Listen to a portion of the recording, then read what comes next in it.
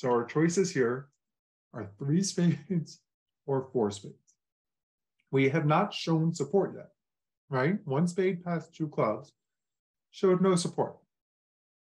It just said we're going to game. Partner bid 2 no trump.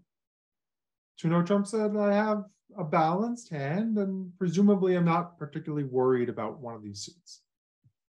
Do we like our hand? Let's see, 7, 10, 11, 12, 13 points. Counting a lot of jacks. I don't know, it's close. But I think I'm just going to jump to 4 spades here. Partner probably has something in hearts. That's not such good news for your hand. If partner has a lot of extra values, they know that you have 13 points. They know that you have 3 spades. They know that you have clubs. If partner is looking at like the ace, queen, third of clubs and an ace and a king, partner can go on. One of the worst phrases teachers use is this idea of a closeout bid. How many of you have heard closeout bid? I hate the terminology closeout bid. I think it's misused all the time.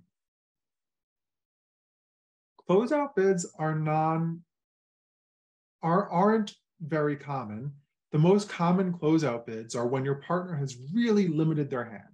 So in other words, if partner opens a no trump, you can now bid 3 no trump, and that's a closeout bid because your partner is not supposed to bid again.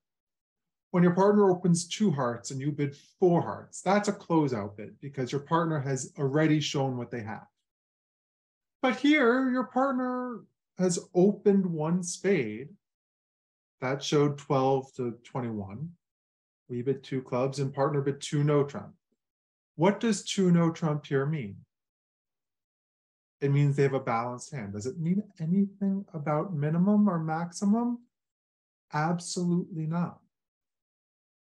Partner can have extras.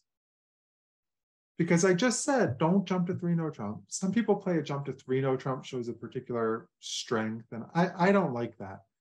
It's so important that we go slowly that I'm willing to give up 3 no trump as a definition of some balanced hand, because I want us to just go slowly. I want to hear what my partner likes and doesn't like. I don't want us to be jumping around. The point of playing 2/1 is that we don't have to. So here, partner's 2 no trump showed a balanced hand type.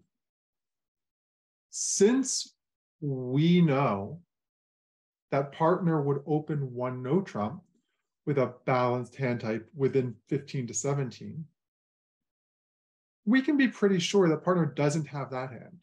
So partner's 2 no rebid is usually 12 to 14, but it could even be 18 or 19. It just can't be 15 to 17. So it's a really good question that Laura asked of what does 2 no bid, 2 no mean here?